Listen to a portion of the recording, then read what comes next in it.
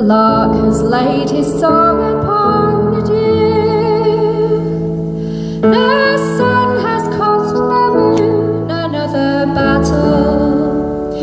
The oak casts his shadow on the yew.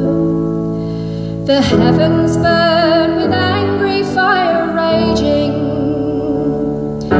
The rocks and sullen earth upon my bidding are war consumed and boats in battle flaming. Do widows make according to my scheming? I see you turn your faces in confusion.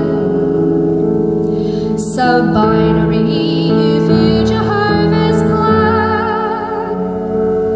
You tremble to beg amnesty of woman, and cannot bear the tenderness of man.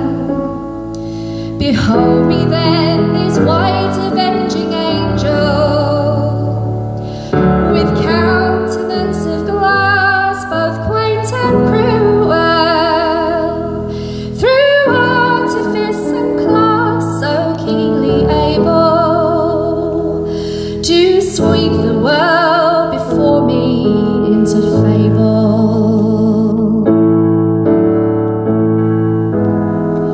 Though she is the sisterhood of England, presiding over nature's treasury.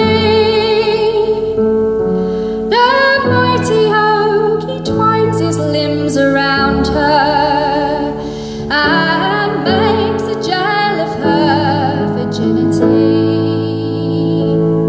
As rocks do glow with battle's fire remembered, so does my being flame for love surrendered. Here by the Thames, our river and our mother, I triumph as a soldier, not a lover.